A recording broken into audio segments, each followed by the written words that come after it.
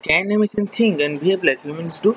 Yes, they can with their artificial intelligence.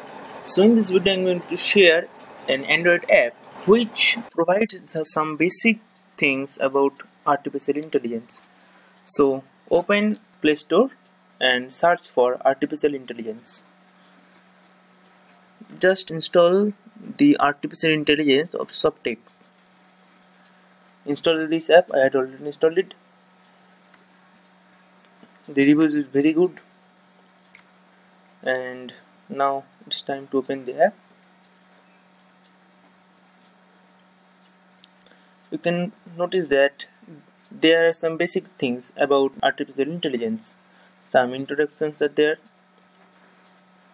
This is the head, and some goals of AI, history of AI.